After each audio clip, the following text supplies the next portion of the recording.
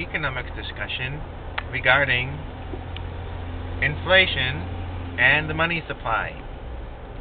There is a candidate who says the dollar is losing so much value and there's inflation because the government just keeps printing so much money, and all this extra money in circulation causes inflation. It makes the dollar worth less and less. So I'm just having some thoughts about that. I'm thinking when the government prints money, it prints it out and it goes out through the Federal Reserve banks. Like I know they have a letter for each bank, like the letter G is for Chicago. Then each of those pieces of currency that come out of there, every $10 bill, every $100 bill, every $1 bill, has a serial number. And so I would imagine that all the serial numbers printed have an entry in some database that they use to track the money supply. And this money supply says how many dollars are actually in circulation.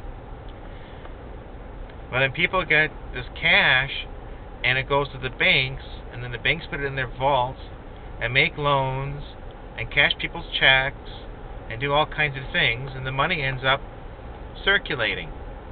And it seems to me that a lot of the money transactions nowadays are e-transactions. They come off of credit cards, debit cards. They are done over internet. They are EFT, EDI, and all this stuff. So money is transferring electronically. So I'm just wondering, when all this money is transferring electronically, do those dollars still keep their serial numbers? They're in a database, they're in a computer someplace, but does it tie to an actual printed piece of currency? That's kind of important, because I would think that if you did not track every single e-dollar and every single business's account and tie it to a serial number, that would be an opening for all kinds of things where inflation could happen, not just from printing presses, but it could happen with electronic money. That you would just make more copies of money in the computer, and there's no safeguards, or not hardly any safeguards, to find out where are the serial numbers tied to. So that's my question, is are the e-dollars in circulation, are they tied to serial numbers?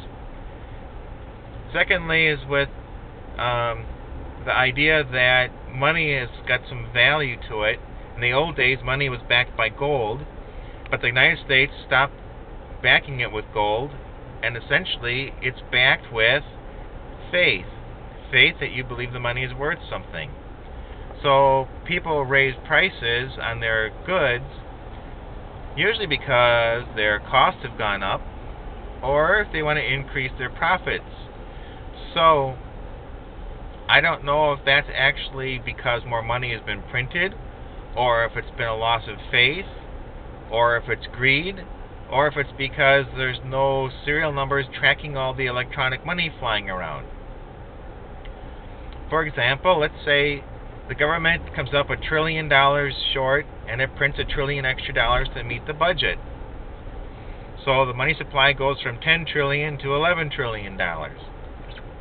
You would think that would cause some inflation. But what if that $1 trillion they just printed, they would take it and burn it all? Suddenly there's really only $10 trillion, and the trillion that you just printed is gone. That's kind of my analogy for the war. That money is just gone, lost. It's not in circulation anymore. Although the computers would still say it is, because it all was registered and logged in the database before it left. So I was just wondering about that.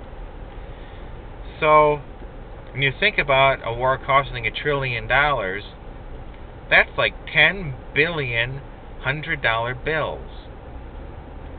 That would be like giving almost $200 to every man, woman, and child on the planet Earth. And I was just wondering, does that make sense? That having a war in two countries would take that much money, and where did all that money go? I wonder if there's anybody tracking it and accounting for it.